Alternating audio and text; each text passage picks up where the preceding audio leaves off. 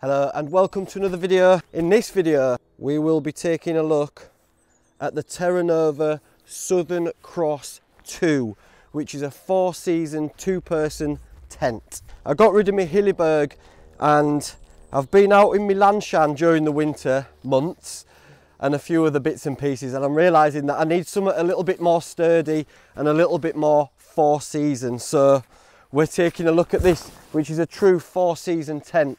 It's my first look at it, so we're going to pitch it in the garden, have a little look around, and then I'm going to take it out for its first spin in the wild. Join me as I take my first little explore around the Terranova Southern Cross 2.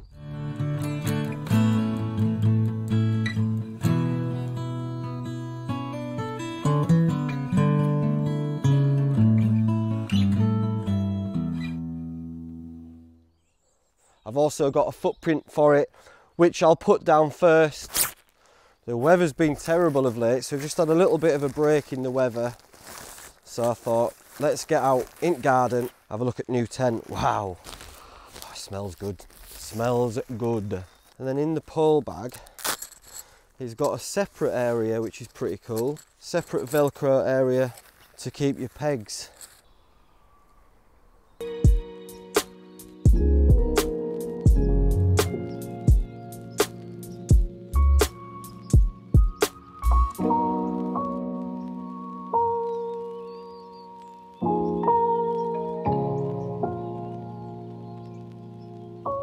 There she is set up, so that was pretty easy without reading instructions. And one of my main things that I'm looking for in this one is ventilation, especially to stop condensation, which in winter can be a problem. Let's have a look. I'm excited. Oh, it's been a while, mate. Been a while since we've had a new tent. Wow. There she is. That's good. It's not elasticated, but we can live with it. There we go, get around the other side there. All doors open fully. And there we are. Nice and roomy, feels nice and sturdy. Let's have a look inside. It does look like this bonkers room, but it's a wide angle lens. Welcome, Tales from the Tent. The vestibules are pretty big. I'll tell you what we'll do. I'll fasten it all up actually from the inside, but first I'm gonna go and let's go and get my airbed and blow up my airbed and put it in, and let's get a true test of how much room this is and if it is truly a 2-person tent. Give us a sec. Let's have a look. Oh, that's all right, is that? Lengthwise, there's a lot of room. Let's close this door. The quality feels good. I'm not sure. You want to have a feeling of like you're in something that's gonna look after you when chips are down. There's not as much room as in the Alac 2 up the top here. It's quite a thin up top. The inside is quite far away from the outside, which is good for condensation. My mat, there's ample room at each side. If I push that so it's touching and we have a look at the bottom, we've still got 460 mil. We've still got about 18 inches space there, so there's a lot of room. So it's, if you're a taller lady or gentleman, it's ideal for you. Could you get 2 mats side by side? You're going to struggle, I think. They will cram down. I haven't really got this for a 2-man tent. I've got it for my 1-man winter tent, 4-season. And so it's perfect. I mean, for just me, it's exciting. There's enough room in here. We've got some loops up top for lanterns. And I can string, and which I will do, is I'll attach a bit of string from this to that so that I can hang my socks over or whatever choose to do. Right, let's have a quick look at width. Floor, we're looking at 124 centimetres, 224 centimetres in length. From its highest point to the floor, it's quite impressive actually, and that is 96 centimetres. It would be very easy to get changed in here and just spend time in here. It feels good, you know, you get that feeling of a tent. Now, one of the things that I am keen on is ventilation, and you've got these flaps here. That comes down, that's all mesh. The outside, there's a mesh layer there, plenty of through draft. There's one behind you to mirror that. Let's see what these are saying. So, you've got the main door, so you can open that. Oh, that's good. This is what I was looking for. This top section, which you can zip down, roll up, and the material is quite silky and quite, you know, slippy. And the loop and toggle, the loops are pretty big for the toggles. Well, that's fine, it holds it fine, you see. It holds it fine, but it's still, it's not very tight. A little bit of farting about and that's going to come undone, because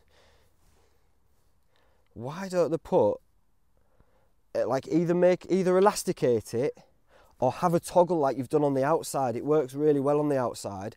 Just put a little toggle on the inside, because these are the bits that I like to have all these squared away nice, because they're the inside of your tent. That's the aesthetics in it. If you're stuck in here for hours on end, you want it to be all squared away nice. And if I've got cold hands and winds are blowing and I've got to fanny around with this and it keeps coming undone, my head's going to go in it. Head's going to implode. But that is a lot of ventilation there. And then you can open the main door, and it's got this little hood here with the wire in it to keep it up, and that's going to stop rain coming in. You can close that so you're not going to get any bugs in there. Nice that it closes one-handed as well. And then you've got your ventilation. As I say, it's a two-man tent. It's got two doors, pockets. We have a pocket down there and a pocket up here as well. Again, mirroring itself. There doesn't seem to be a side that's specifically for your head. It all seems pretty symmetrical. My only gripe is these ties on the inside. Oh, I've got two zips, so one you can zip it all the way down for your ventilation, then one at the bottom brings it all the way back up. It has this little clip so you can fasten the door at the bottom for when you're in high winds. It also has this clip on the bottom so that you can, I'll show you, you can just open your door, clip that onto your external frame, and that's out of your way. Very quick, I love that. It was the same on the Pioneer too, a great feature. It feels good. I'll put you at the other side. I mean, it's symmetrical though, so you're not seeing much different from other side. Plenty of room actually for this bed. My airbed at its widest point, we're looking at 62 and 62 and 62, so you want 124 all the way across. Are we getting that? At a push, at a real push for two. So I would say it's two-man. It is two-man if you've maybe got thinner airbeds or you don't mind overlapping them a bit. As far as a person being in here, more than enough room for two people, just getting your airbeds in. I don't like solo camping in a one-man tent so much, because especially in winter, you're in there for a long time. I like to be able to move around, get changed and do what I want to do. This seems to have a lot of room for that. I like it. My initial thoughts are, I can't wait to spend some time in this tent. And that's when you get to know your tent in it, is when you're out and about in wilderness. Again, you're on the other side now, so you've got this same thing there. I'd be keen to know how it deals with condensation, because there is quite a lot of ventilation options. The material feels really good. And the porch, it's got a really good vestibule area here.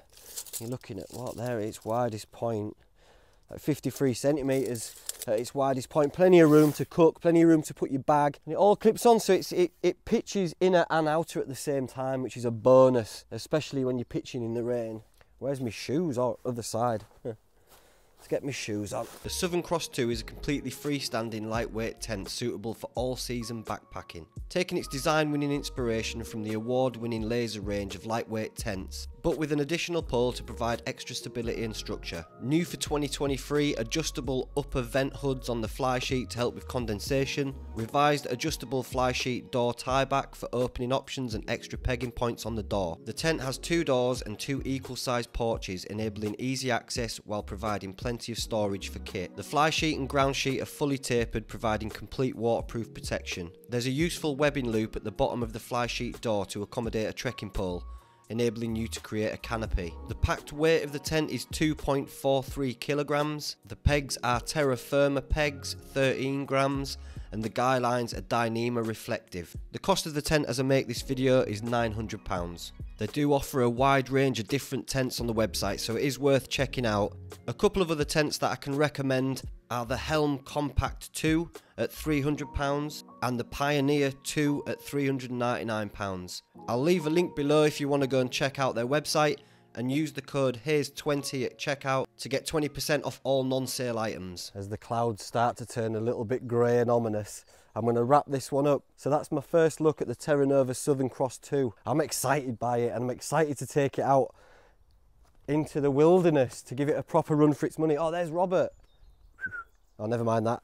Never mind Robert. She's a sturdy one as well.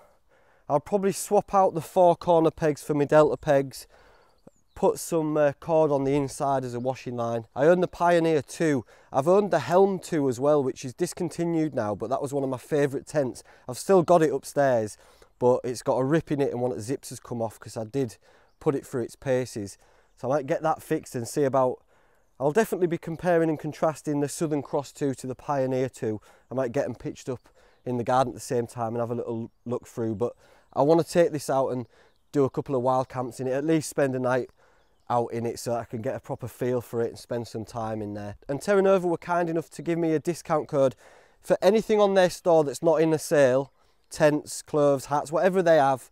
You can get 20% off if you use the code Haze20, and I'll leave a link below, so just follow that link. And if you want this tent or any of the other tents they do, they're a UK company and they make some quality gear, so you get 20% off. Thanks Terranova for that. I guess so the next video will be me camping in the Southern Cross 2, so stay tuned for that. Thanks for watching and I'll see you soon. Goodbye for now. Should I get in tent? Look, that's how you do it, isn't it? Say goodbye. Come on. Just hide it vestibule because can't be bothered to open the door. See ya. Thanks for joining me. Goodbye. Cue music.